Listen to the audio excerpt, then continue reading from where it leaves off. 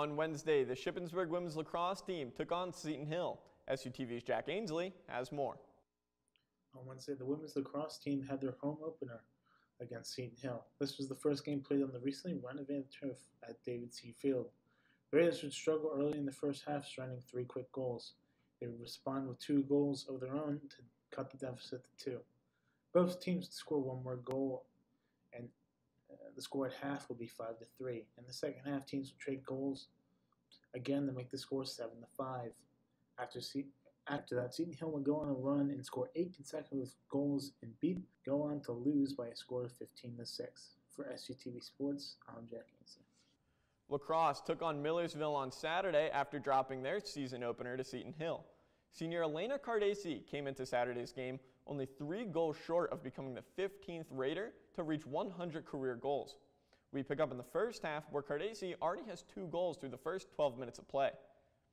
Cardesi, from the free shot, she scores and gets her 100th career goal to complete the hat trick. Congratulations to her.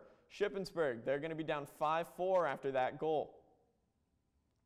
Millersville, they're going to look to respond. They have the ball behind the net. She's going to find Grace Kuba up top. She's going to look for a pass and then cut across with a bunch of speed. She shoots this one, top corner, a great shot by Grace Kuba. That's going to give Millersville a 7-4 lead.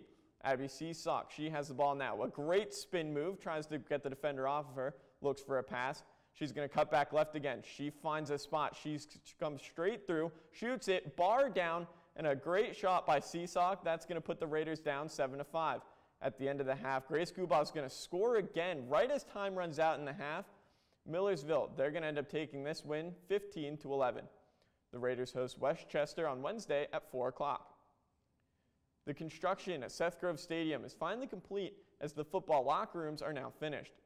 These locker rooms feature individual stalls for players. Each stall has its own lockbox with USB ports and outlets inside. Players will be comfortable in these new locker rooms until it's time to run down their brand new turf tunnel, which leads right under the bleachers all the way to the field. Hopefully, we'll be able to see the Raiders emerge from these locker rooms in the fall. Baseball faced East Stroudsburg in a set of doubleheaders this weekend. The home doubleheader would not bode well for the Raiders as they would fall 13-5 in a game that included 19 walks, 14 wild pitches, and 5 hit batters. Game 2 would be a much closer game that would see Ship lose 3-2. Justin Darden was responsible for the Raiders' 2 runs with a 2-run homer in the bottom of the second. Saturday's doubleheader at ESU would see the Raiders split the games with the Warriors taking Game 1 by a score of 8-1. Shippensburg took Game 2 in a 1-0 shootout. Shippensburg's next matchup is a doubleheader Friday at Shepherd. Softball squared off against Bloomsburg on Wednesday after the game was postponed due to poor field conditions. SUTV's Jacob Hitz has the highlights. For the first time in more than a year, Shippensburg softball was back on home turf, squaring off against Bloomsburg in a game postponed from the week before. Bloomsburg torched the Raiders in the top of the 7th, scoring 5 runs and entered the bottom of the 7th with a comfortable 7-1 lead. Raiders would find a spark, bringing 4 runs home before the final out, including a Hannah Marsteller 2-run homer to bring the final score to 7-5, Bloomsburg with the win. On to Game 2, bottom of the 3rd. Taylor Rancevich fires a grounder into right center field, brings in Courtney Coy to put the Raiders on top 1-0. Raider pitching would keep the Raiders ahead with Malin Leber pitching a complete game and coming up with her first collegiate win, 2-1 Ship. For SUTV Sports, I'm Jacob Hitz. On Saturday, the Shippensburg softball team would play a doubleheader against East Stroudsburg.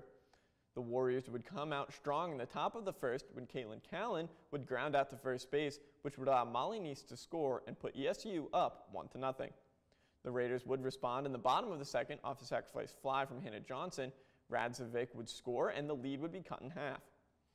The 5th, Tony Jones would get a base hit to center fields, which would drive in a run, and the Raiders would extend their lead to 4-2. The Raiders would go on to win the first game of the doubleheader 6-5. In the second game, the Raiders would start off with a 4-run lead in the first inning.